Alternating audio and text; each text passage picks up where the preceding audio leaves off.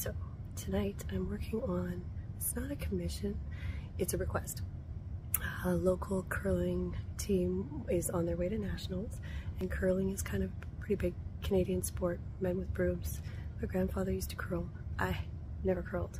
When I was younger, we had to do it for gym, and I didn't have knee pads, and it totally shredded my knees, so I was like, you know what, there are other winter activities I could do. But they asked if I could create an abstract style of curling painting by Friday for entry into their silent auction donation. Yes, of course, I'm a crazy artist, but I'll show you how it turned out. So, the problem with doing it last minute is you don't get a lot of time to research. So, there was not a lot of time to learn curling like I should know, like a good Canadian person should know. But the lovely lady who talked to me on Facebook said that when the broom touches the rock, it's called the burnt rock. So it has a beautiful name, courtesy of Miss Gingera. I love it.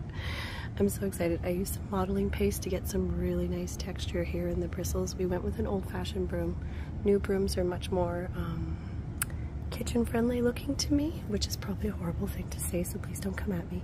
But I like the look of the old-fashioned broom. It kind of reminded me of my grandfather. I can still remember wearing his green and red with patches curling sweater to high school, thinking it was super cool, having never thrown a rock in my life. But I'm an artist, not necessarily a good decision maker. An artist likes to take risks, so I really had a lot of fun.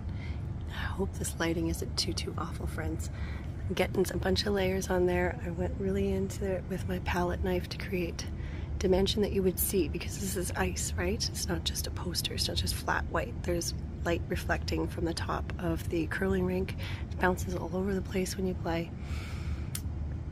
This is, you know, the happy zone. This is where you want your ball, but you don't want the broom on it. Again, burnt rock. So that's down in here. Last sign it. Yeah. So I'm super excited. I'm glad I did it round. I think that's kind of unique. It'll stand out for the person who gets the basket. I hope they're die-hard curling fans and that it finds its way into their, you know, man cave or basement sanctuary or she shack for curling pros.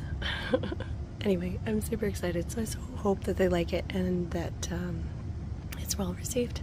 Anywho, hope you guys have a great night, and don't forget, Etsy shop 8 AM tomorrow morning if you want first dibs on the Cats and Cosmos Christmas collection.